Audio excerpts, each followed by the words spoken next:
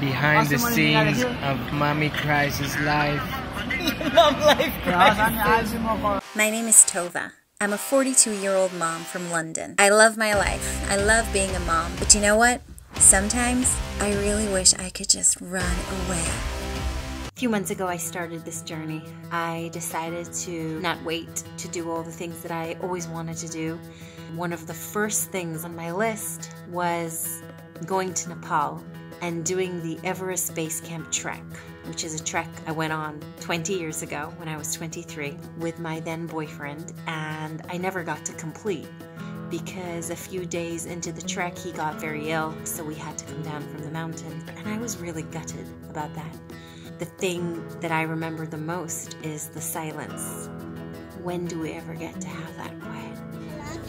There is chaos and noise all around me, whether it's my kids, whether it's at work. And that was one of the things that I remember the most from the trek, is how peaceful and serene and quiet it was. I decided to ask my brother if he wanted to go with me. When we were little, me and my brother were very close. But you know what it's like when you grow up, we don't even live in the same country. And I just thought to myself, what an amazing opportunity. And he said yes. I am so scared of this trip. I question whether I'm being too selfish in doing the thing I should have done in my 20s. You know, is it okay to do it in your 40s? What are you doing, guys? They're making a sign, it's like a big flag, for when I reach Everest Base Camp. Right. We can hang it, right? What's it say? Girl power. Girl power. Wow.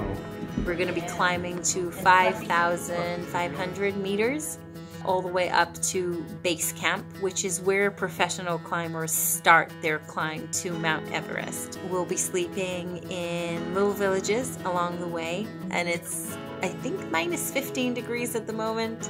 I'm so nervous, but I'm so excited, and I can't wait. I just spoke to my brother, and he just told me that the airport we're supposed to be flying to from Kathmandu, Lokla, is the most dangerous airport in the world. Like, the most dangerous airport in the world. I mean, even if you weren't afraid of flights, that would freak you out. And for somebody who is afraid of flying, I don't even know how to handle this right now. Freaking out. I know this is totally ridiculous. I'm just so scared. God, of leaving the kids for so long. I've never left them for this long. I'm scared something will happen to them. I'm scared something will happen to me. I'm scared of just not being with them for 3 weeks and how I'm gonna miss them and just not seeing them for so long. I know it sounds stupid. But then on the other hand,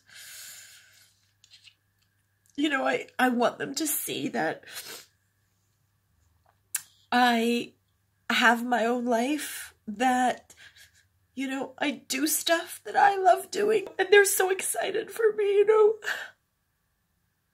And I feel like I'm a bad mom, you know, for wanting to do something like this for myself. I feel selfish.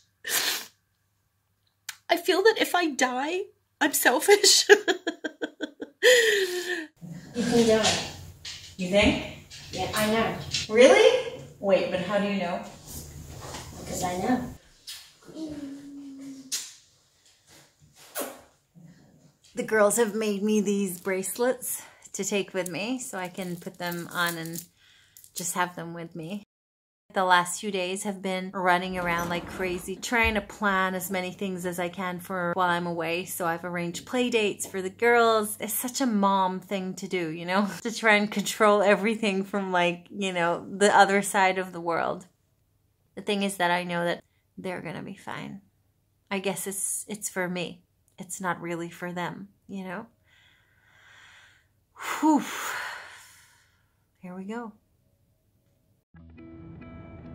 So the plan is I fly to Istanbul by myself, and that's where I'm gonna meet my brother. In Istanbul, we will be catching a flight together to Kathmandu, and then the following day, we catch another flight to a place called Lokla, which is where you start your trek. I am not a calm flyer. I don't like flying, and I definitely do not like flying alone. So that's gonna be a real challenge for me. So I'm literally standing by the gate now, waiting for my brother's flight to land. Run, run! Kathmandu passengers, run! Run, Forrest! We're heading to the gate now. Oh my god. And look, we're in one of these like funny cars. This is amazing!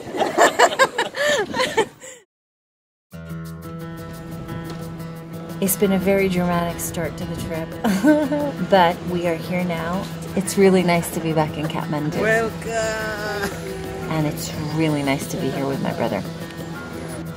Weirdly, things don't look like I remember them from when I was here 20 years ago, which is kind of odd.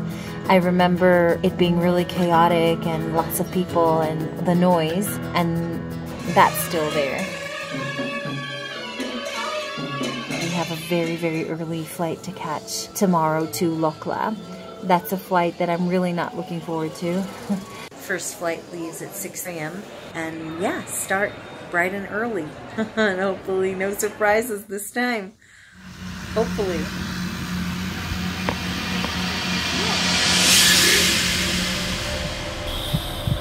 This is like shock therapy for somebody who does not like to fly. For your safety, please fasten your seatbelts under the seatbelt signs are turned off.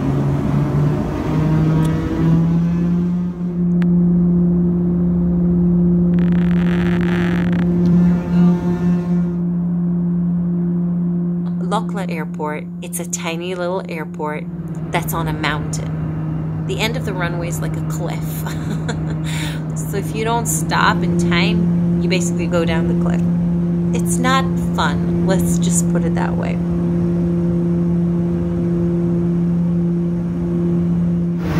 To land. I'm kind of shitting myself.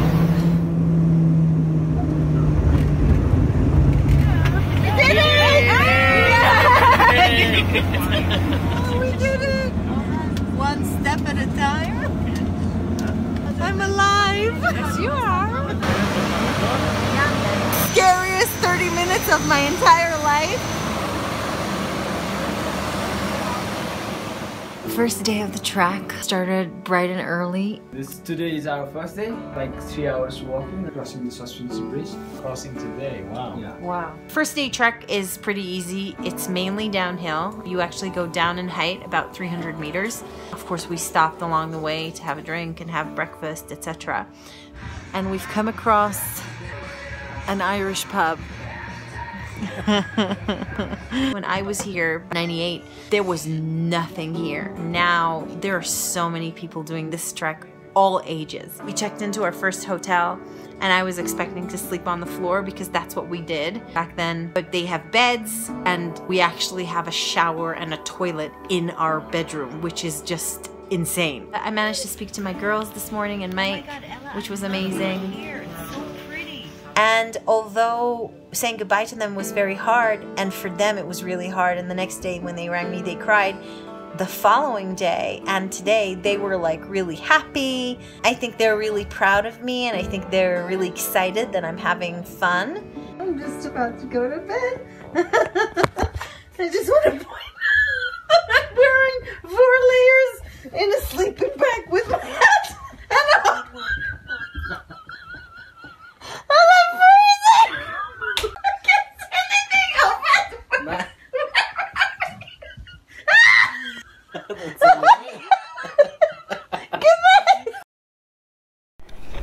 Day 2. We've been walking for nearly 7 hours uphill. I did not remember this being so hard. It's either 20 years really did make a difference, or I've got a really bad memory. I mean, either way, wow. Every time you go around a curve and you see another steep hill, you just want to go, I can't do this. We crossed many bridges, like physical bridges, not metaphorical bridges, that are so scary, above beautiful, beautiful river, waterfalls, extraordinary, but they are so freaking scary. Every time you do something like that, you just go, oh my God, like I actually might die right now. We bumped into somebody on the trail who died, possibly a heart attack, but nobody really knows for sure. He must have been walking about 10 minutes ahead of us. We saw him leaving the same village we were staying at the night before. And then when we caught up with him on the trail, he was lying on the ground. People were trying to resuscitate him. This whole trip is just another, it's like a constant reminder of how fragile life is and just how, you know, we gotta live it to the fullest, enjoy it as much as we can, and you never know. You just really never know. It's weird because that's kind of what started this whole thing, and I'm getting constant reminders of it along the way. Okay, so about a month ago, somebody contacted me and asked me to hang these flags up for her husband who is ill. He's got cancer, and these flags are good luck and prayers. So this one is for you. We're just about to hang them on one of the most stunning bridges and the stunning views I've ever seen in my life. So I hope this brings you good luck.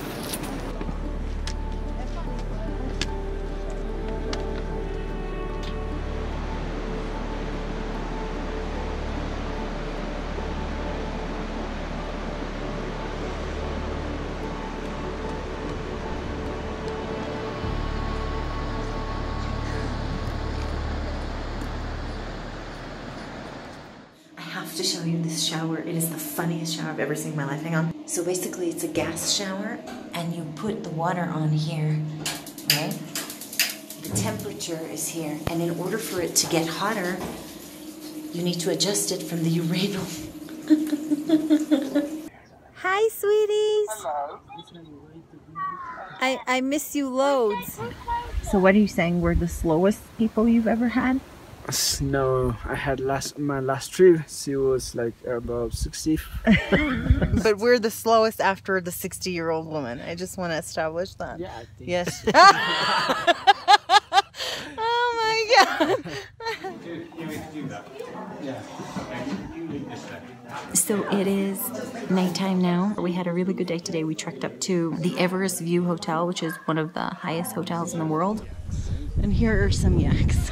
And had an amazing view of Mount Everest. We were actually walking, came across the corner, and there it was. I don't know if we're filming or not, but behind us is Mount Everest. Can you guys see it? I don't know. I can see it. Yeah, it's that. No, it's that one. They all look the same. This one. Yes. Wow.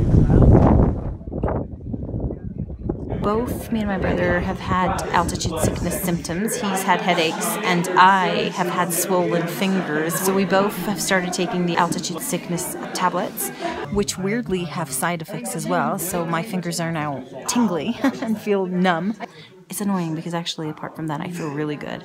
Yeah, you have 90. It's good. Normally at the morning time have a... Okay, we started the 4th day.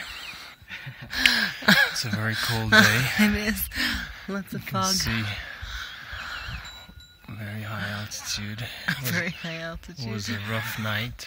I have 2 hot water bottles in my sleeping bag and a blanket on top. We have loads of symptoms. Karen is telling us, pace yourself. Karen's very worried. But I told him, Karen, come on, don't be worried. We can do it.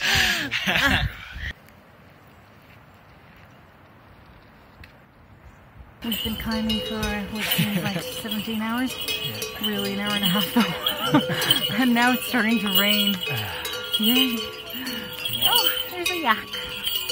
What? The yak. Don't go there.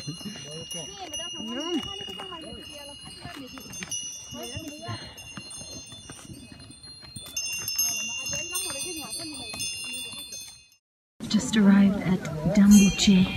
There is a really beautiful Tibetan monastery.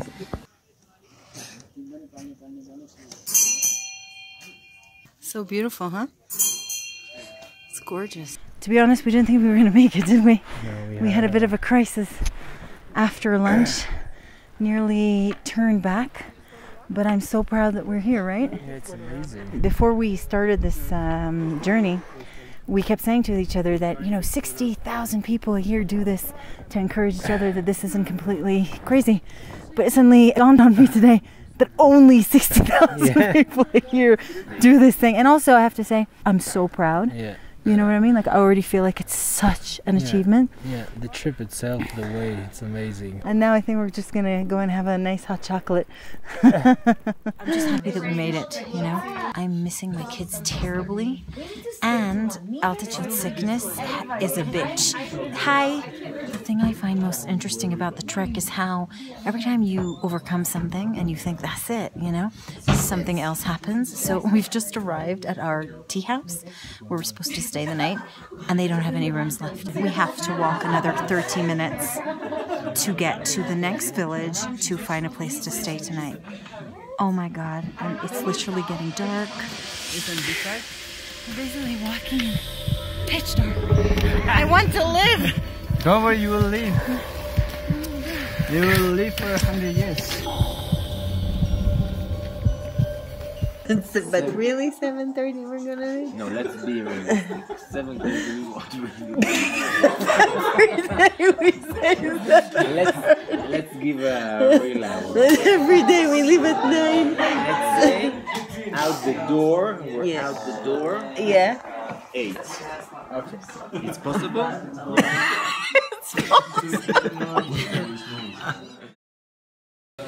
We've just had some really bad news. Apparently somebody from a neighbor lodge passed away today. They were having really severe altitude sickness and they were on oxygen. I don't know exactly what happened, but they couldn't be saved, and it's just horrendous. I can't even tell you like how.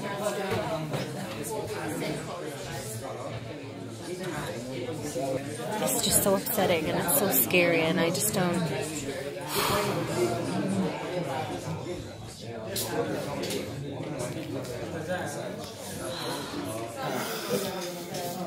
So we've basically made a decision to head back tomorrow. I feel like I've had enough excitement, fear, and risk to last me a lifetime. Yeah, it's the second person that has actually passed away on the trek, and it's weird how we were always like right next to, do you know what I mean? Yeah, like the first guy we actually saw him like literally 10 minutes after he collapsed. And I just feel like I don't want to, you know, I didn't come here to prove anything. I came here for me. And I really want to go back in one piece to see my girls. Safety comes first. Yeah. You know? And we did so much. Yeah. The goal is not getting to the summit, but is actually getting back safely. Yeah. Something that some climbers forget on the way. But yeah, I think we've climbed enough. Yeah, we've climbed enough.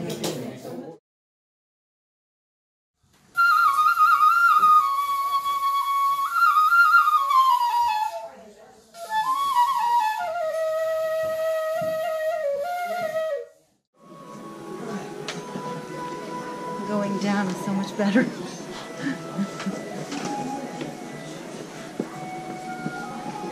We're literally hiding in a little nook because there's so many donkeys trying to get up this mountain. We just hung our flags from home that our kids made for us. You know, we couldn't really put them up on base camp because we didn't make it up to base camp, but we've just hung them on one of the biggest bridges we passed. So there you go, girls. Girl power. We've just entered Lukla, the last village of the trek. And tomorrow catching a flight to Kathmandu. I think we should head to the Irish pub now. Yeah. Have a nice hot whiskey. Ooh, that sounds nice. I think I should shower though. I haven't showered in like 4 days. We're very lucky we had you. Yeah. You were super great and we enjoyed it very much because of you. Thank you. And yes, we are also really happy because you guys are really amazing and interesting. You know, it was a great time we had with you. It was fun. And we'll say let's fail another goal together.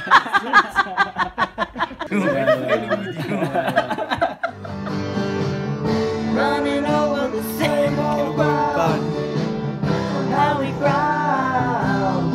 Same old feeling. Wish you were here. We're heading home tomorrow. I'm super excited to get home, to see my daughters, to see my husband. But I have really enjoyed the time that I spent with my brother. And I have to say that when we were coming down the mountain, it's almost like I enjoyed that more because I was calm. You know, there was no pressure. It was just enjoying the moment, which I really don't think I do enough in my real life. I know that as moms, it's very rare that we allow ourselves to take time to do anything that is not related to our kids or our families. But I'm so glad I did this, you know? I can't wait to be able to tell my daughters and my husband all the adventures we had, all the stories, all the laughs. This is something that me and my brother are gonna have forever, you know? And yeah, it's just so surreal. I'm just like, I'm happy to go home. I'm also a bit sad that it's over. Wow. Anyway, till the next time.